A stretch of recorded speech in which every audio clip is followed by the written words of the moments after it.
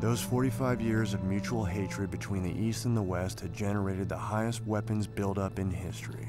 The Soviets had guns coming out of the demon hole, huge stockpiles, and now no enemy. How many Kalashnikovs do you have? 40,000. Is that a 4? Doesn't look like a 4 to me. Looks more like a 1. No, it's a 4.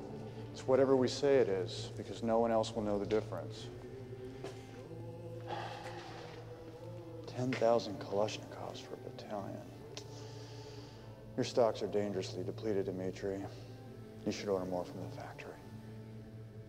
Someone will work it out. What happens then? We'll cut them in. The end of the Cold War was the beginning of the hottest time in arms dealing. The arms bazaar was open. Guided missiles, unguided missiles, mortars, mines, armored personnel carriers, whole tank divisions. Ну вот что. Веществ и один возьми даром. I even landed a squadron of helicopter gunships.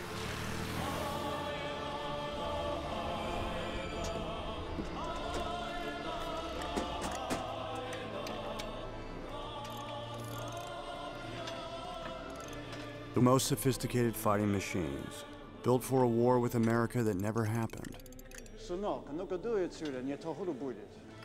Я его разве